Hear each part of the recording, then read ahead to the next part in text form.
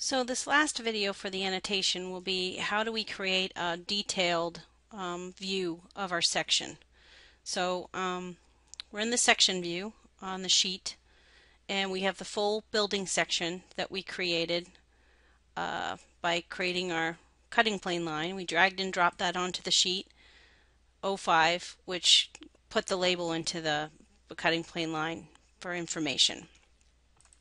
I now want to make a more detailed view of certain areas of this section. So I'm going to tighten this up a little bit. In other words, I'm going to bring the cutting plane lines a little bit closer to my model. I'm turning that on, the crop region I should say.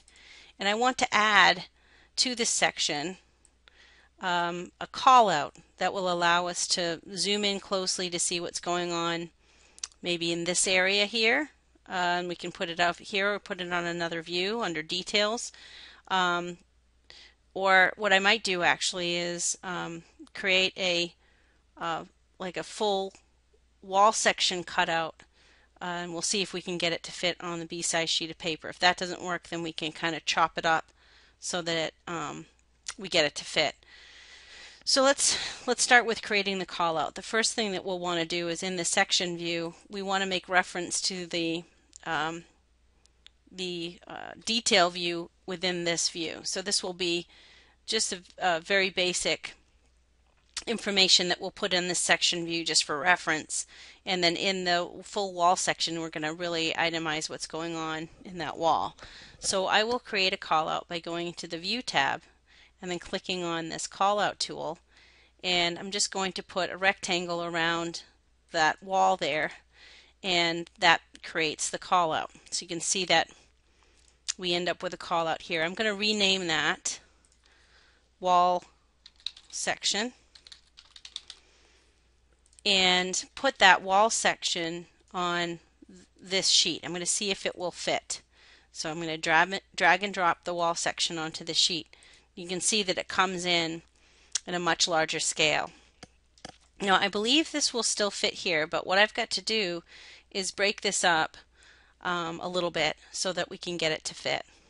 I also, before I go any further, want to go to my section and put it in a place that will show more information. So I just want to slide this forward just a little bit so it actually cuts through the window and goes through the door here. I also want to drag this forward so that it's not crossing my dimension lines. So now when I jump to that section and I look at it in the section view, we're seeing this window and this door here in section and the window above, and we're seeing a lot more information in that full wall section. Now this wall section is set to 3/4 of an inch equals a foot. This is at 3/8 of an inch equals a foot. So what I'm looking for is a scale that I could use that would allow us to view this and still fit on the sheet.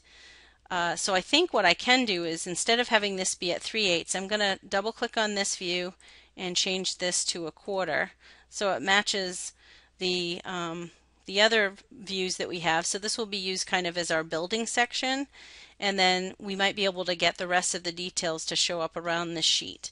So in this view, I want to chop this up a little bit, so I'm going to select it and activate it, and then the crop region, one of the things we can do is get rid of this area here in the middle, and then I can adjust how much of this I'd like to see.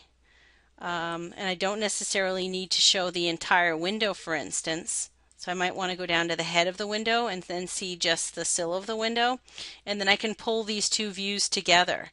So these arrows here allow me to pick up that view and move it up so that it's shortening that whole section view. And I could do the same here. I can create another cutout, if you will, and show the head of the window here and the sill of the window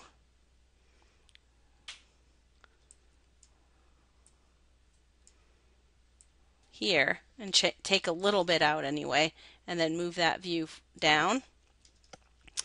If I don't necessarily need to see the sill of the window, I could just bring that down. We don't necessarily need to see the sill on this one. I can bring that down and bring these two things a lot closer together. So what this allows us to do is pull those details in a little bit closer, and we can still see all of the critical callouts that we need, and I can add all the annotation. So I'm going to turn off the crop regions on this, and then I'm going to double click outside the view and pick this whole thing up and move it over. So I can have a call out for what's going on at the roof, call out for what's going on here at the floor plate and at the head of the window, and then I can call out what's going on down here at the bottom. So now I've got the full section view here at 3/4 of an inch equals a foot scale, which is a lot better for being able to see the tiny details. So now let's get into adding the detail components. Actually, I'll take care of that in the next video so that you're not watching a video for too long.